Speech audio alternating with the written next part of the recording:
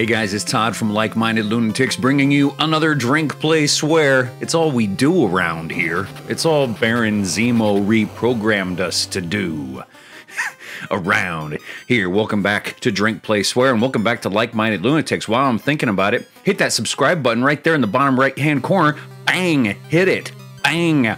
We'll be seeing how much bigger this family is getting all the time. We appreciate it when you do that.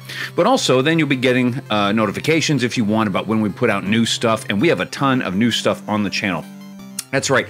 Like Minded Lunatics isn't just Drink, Play, Swear. It's also my buddy and writing partner Mark Gifford's Friday night videos. The Friday night videos are excellent. Hey, and now that people are starting to get the vaccine for COVID, he's starting to do some with guests. So he had his buddy Juan come over, and they talked about Judas Priest breaking the law video. You got to watch it. Mark has some pretty cool gloves. I don't have anything that cool.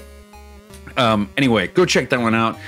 Check out plenty of stuff on the channel. We also have Like Minded Lunatics Try, where we've been grading TV dinners. Check that out as well. It's a good time. All of it's a good time. And if you feel like you're at home when you watch these videos and you're part of the family, hit that subscribe button for more information from us soon. All kinds of new stuff in the making. Okay.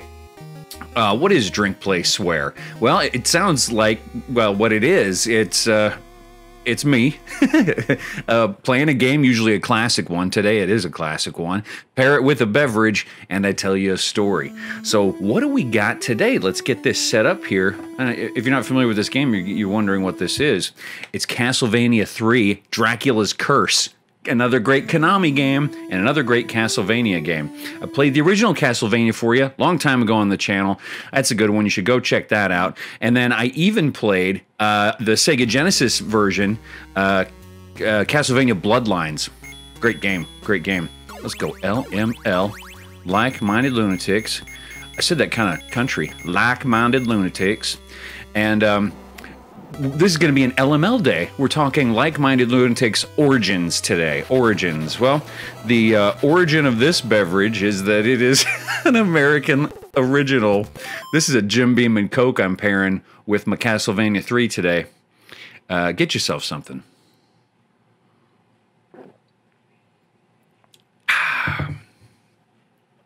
All right. Castlevania 3 was a return to the style of Castlevania 1. I don't know if you ever had the Castlevania games as a kid, but Castlevania 1, well loved by everyone, by monster movie lovers, by video game lovers. Great game, great soundtrack. The whole thing is good, and very challenging, very difficult. And then Castlevania 2 comes out, Simon's Quest. I remember I rented the game. You know, when you rent a game at Blockbuster Video or whatever, you didn't get a manual for it. You didn't get an instruction manual, and there was no internet yet, so you just had to ask friends. So I spent the weekend trying to play Simon's Quest. First of all, it's not like this.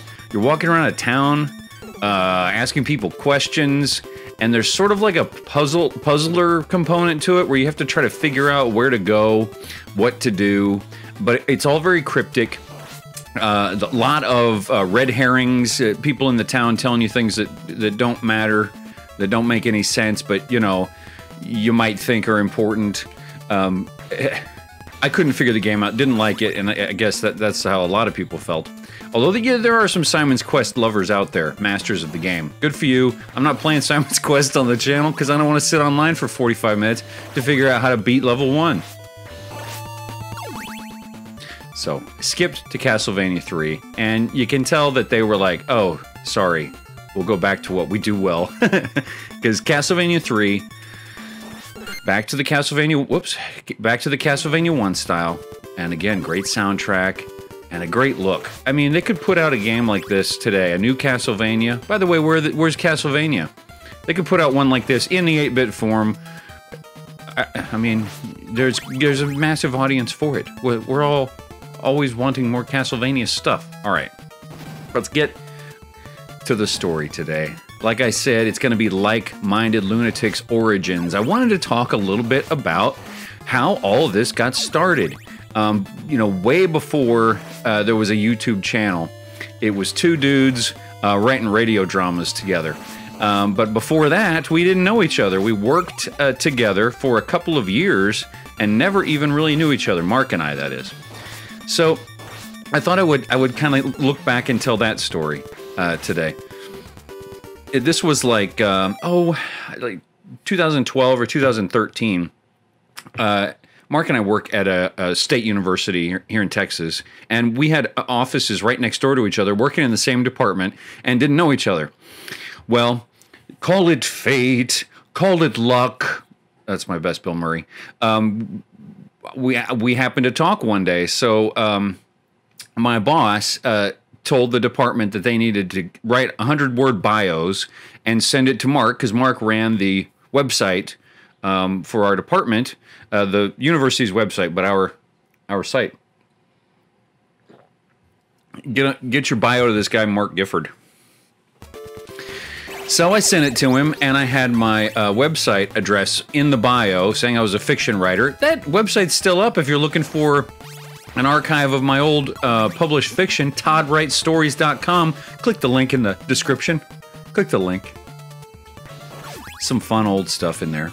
And Mark saw that, and then he saw me in the hall sometime later, and he said, "Hey man, I saw you write fiction." And I said, "Yeah." And he says, "Oh, cool, I write a little bit. Check out my website." And he shared with me his website at the time, hyperliterature.com. Check out the link in the description. Hyperliterature.com for all his stuff. And he said he had a podcast that he had started where he was kind of doing like audiobooks or radio dramas. Well, I kind of perked up when I heard that, because growing up, I used to love the old radio dramas. My dad, I don't know if it was insomnia or what, but he didn't sleep much at night. He always forced himself to go to bed at a good time, and even if he couldn't sleep, to lay there. So the result was he would sit there and listen to talk radio all night over on the AM dial, and when it wasn't, I don't know, some opinionated dude talking about politics, it was radio dramas. And man, they were great. And so I would hear him from, look at that, you see that guy take me out? Well, I've been trudging through zombies and all this stuff. He just rises out of the earth and takes care of me, no problem. We can't let this happen. We're gonna have to take care of this guy. So, he says he did some stuff and I should go check it out. Well, radio dramas, I'm perked up. I'm excited. I'm liking that idea. So on the way home that day from work, I have about a 30-minute commute from the office to my house. So stuff to do, or nothing to do, that is. You got to find stuff to do. So I thought I would check it out. And I listened to this story, to Mark's story. All right, let's take this dude out and then I'll continue. Because he made a fool of me, didn't he? He made a mockery of me is what he did. Should I use the dagger, you think? Oh, the dagger is excellent for this guy. There you go. You're nothing. You're nothing to me. Didn't I say that about Donkey Kong a long time ago? Remember Donkey Kong? That was a good one. That was a good one. So, I listened to Mark's story, I Biscuit. It was great. Loved it. And it was in that sort of radio drama style. And look at this about Castlevania 3. You're picking your path. For 1990, that's a lot of choice, you know? You don't see that all the time in these old games. Okay, let me pause. Give you some attention, beverage some attention. We already killed a disgusting skeleton. I'm feeling pretty good about that. So I listened to it, I Biscuit, right? I could tell that Mark was a science fiction fan. I could tell that he had a sense of humor. He liked the dystopian stuff, but it's sort of a dark sense of humor. The story was great. I really enjoyed it. About this little robot in the future whose job it is at this food processing plant to make biscuits. And they are programmed to make the best biscuits. And so all these little robots make the biscuits, but then this one little robot refuses, well, he comes up with his own recipe. So somehow he's gained autonomy and he's doing whatever he wants. He's making a different biscuit. But not only is it different, it's better, which I think is insulting to the humans that programmed him. And so because he's, he's sort of like you know, not going to listen to them. And, you know, you can tell this is sort of fashioned after iRobot, but a funny little culinary twist on it. And then in the end, they have to spoiler alert, they have to dismantle the robot. Love the story, love the performance of the story, and the fact that I was in this drama. And I was like, dude, this is great. So the next morning I saw him at work, and I told him as such. And he said, okay, well, cool, man. Maybe we should write something together.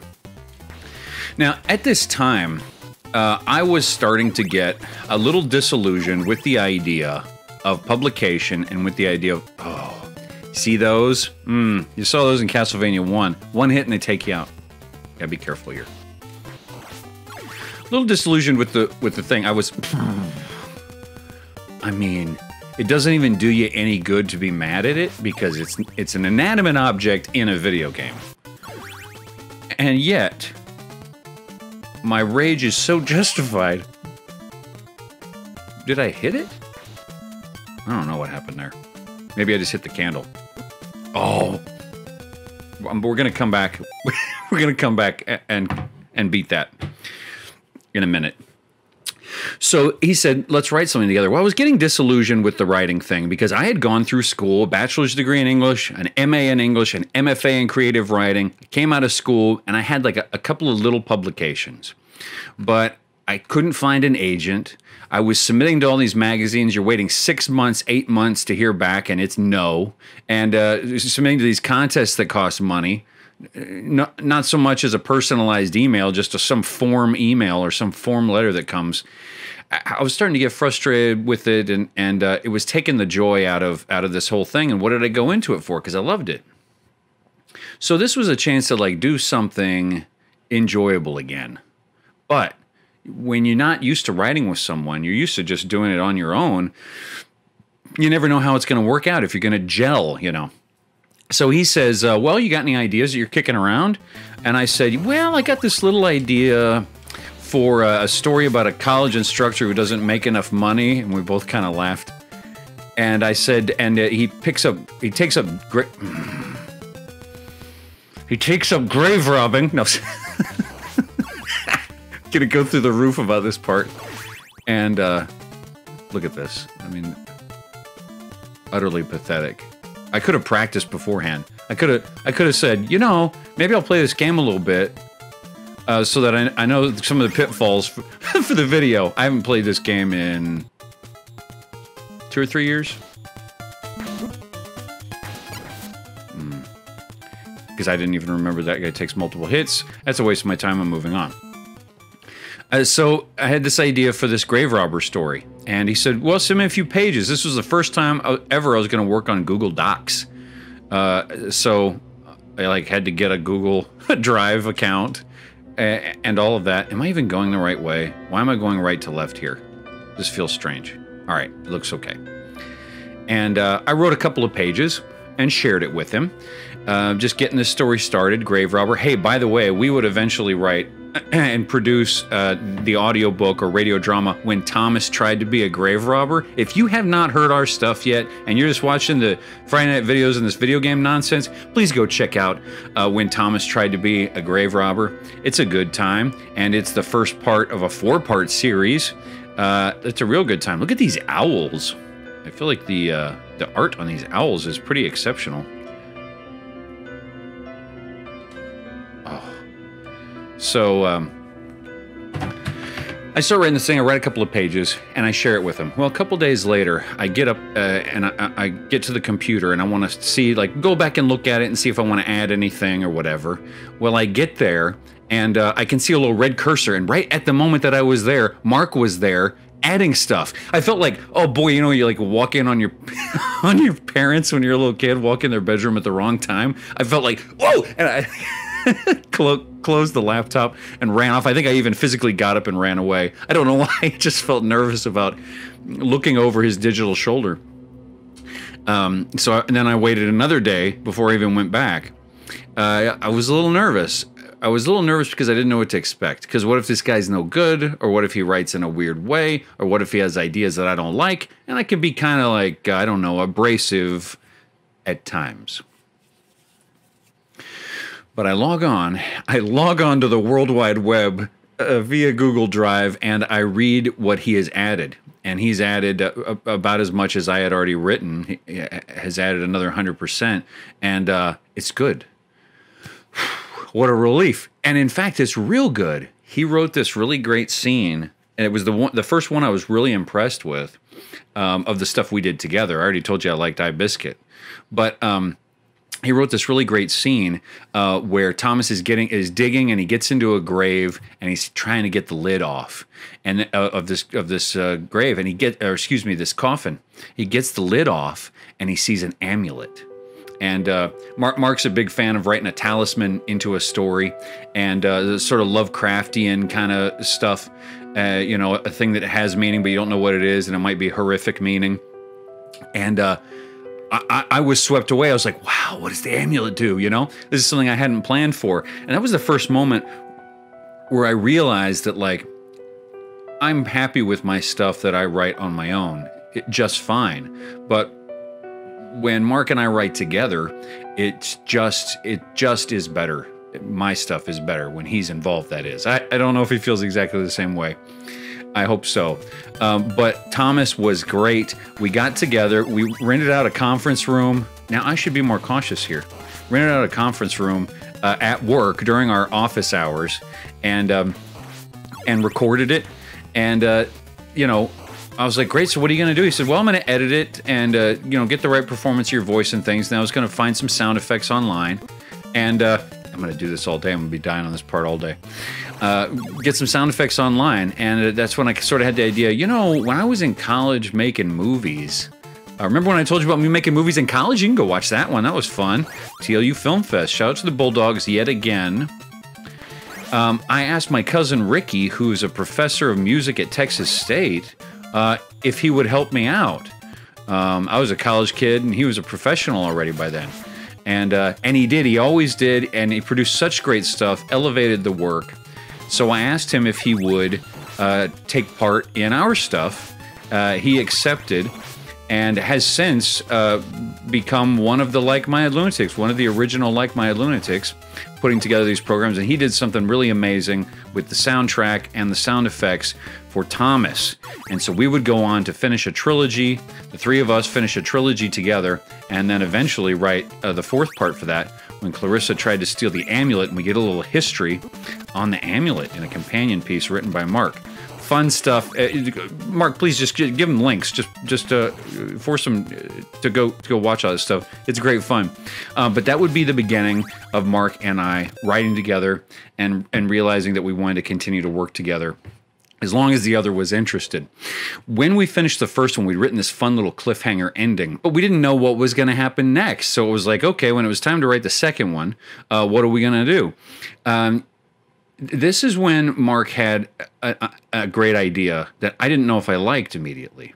And that was, he said, what if we change the POV here for part 2? We tell it from another character's perspective, but it's not continuing the story. It's starting back where the first episode started, where Thomas started, and showing what was going on with that character throughout that timeline.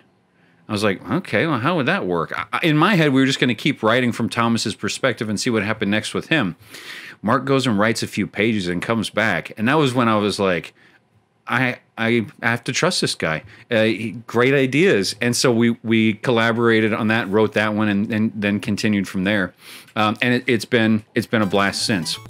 I don't think Mark knows my thoughts on any of that, so I'm sharing it with him in this venue.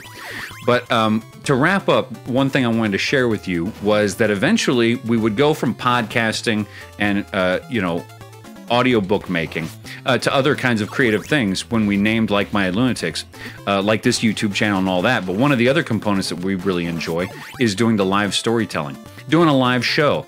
And the first live show we did together was a rendition of his iBiscuit, and found a little footage of that because Like My Lunatic Ricky was there, and he got some footage. So I'm gonna, I'm gonna show you that footage here in a second. Because I think it was really fun. But what I love about that footage of us performing, 2019 or so, or I think about 6 years after we had started working together, is that there is this woman in the crowd who is having an episode. She is really enjoying herself and laughing uncontrollably, enough so that some of the people around her are even sort of uncomfortably laughing about the scenario. And I loved it so much because, you know, we didn't get paid for that gig, and it was well attended, but it was not a packed crowd, right? But so why did it feel so great? Because it did. It was because I imagined that woman who was laughing, that you'll hear giggling here in a minute, that woman went home happier as a result of the story and the performance of that story. And when I was growing up and a little kid, and I knew that I wanted to make storytelling a part of my life. The reason was because I was affected by the stories I was reading, by the movies I was watching, and I wanted to affect someone else. You sort of like give it back, right? Give it back. And so that little moment to me is validation that Mark and I working together, and it was his story. It was just his story. I just did a goofy robot voice that you'll hear. But that our partnership was going to achieve those results. And these years later, I still feel the same way. So I hope you enjoy this stuff on the channel on Like Minded Lunatics. I want to show you real quick before we go some footage of us performing in Austin. iBiscuit. So check that out. Mark, if you have it, can you pull that up now? Absolutely, man. Rolling. The system test contained anomalous data in the purpose field. State your purpose for verification. Higgins could hear a soft coming from its voice synthesizer. If he didn't know any better, he might have thought the little robot was trying to decide what to say. Finally, the robot simply replied, That lady cracks me up. So, plenty of stuff on the channel. Please don't forget that besides the Friday night videos, the Monday matchups, the Like Minded Lunatics Try, and Wednesdays with me here at Drink Play Swear, we also have fiction that we have written together, Mark and I, and we hope to do so in the future. We're working on the Adventures of Hero Man Season 2. By working on, I mean like I've put it on the back burner like 3 months ago, and Mark, I'm going to get back to it. I'm going to start reading the scripts again. Thanks for being with us here at Drink, Play, Swear and at Like Minded Lunatics. Between now and the next time I talk to you, I'm Todd. See ya.